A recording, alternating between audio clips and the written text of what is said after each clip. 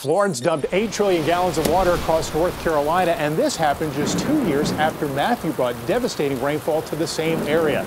Both Hurricane Matthew and Florence brought record flooding to North Carolina's rivers. Now, during Matthew, the Lumber River at Lumberton crested at 28 feet, the highest in history.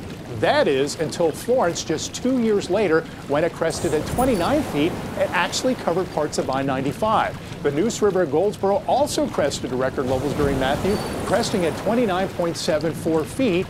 Just 2 years later, during Florence, it reached the third highest crest on record, 27.6 feet. The Cape Fear River at Fayetteville also reached very high levels, topping out at the sixth highest crest on record during Matthew. That was at 58.94 feet. And 2 years later, the fifth highest crest on record during Florence, 61.58 feet. Rivers remained above flood stage for weeks after the storms passed.